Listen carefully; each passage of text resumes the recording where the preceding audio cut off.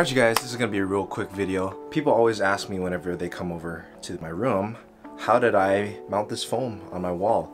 I'm sure there's probably a video on YouTube somewhere that is probably this exact method that I did, but I haven't found it, so I just figured I'd share with you guys. So this is just some real basic acoustic treatment in my room. Honestly, it's not doing all that much, but I needed something. So when I made this, I wanted to think of a way to make it where it looked good and was easy to make, but also easily removable. I only wanted this as a temporary situation.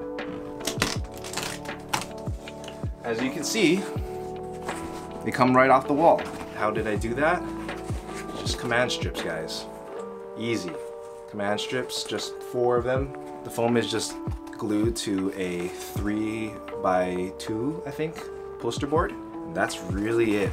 They're real fast to make, real easy. Takes maybe about 10 minutes to make one of these.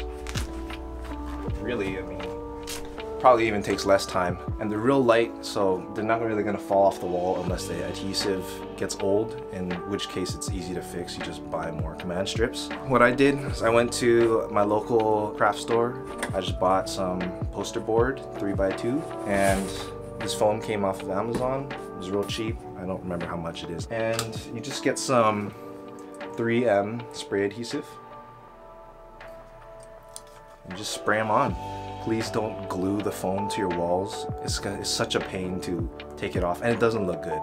Let me know if you guys have any questions or comments. I don't think there's much else to explain. It's pretty simple. So that's pretty much it for this video, you guys. Thanks for watching, and I'll see you guys in the next one.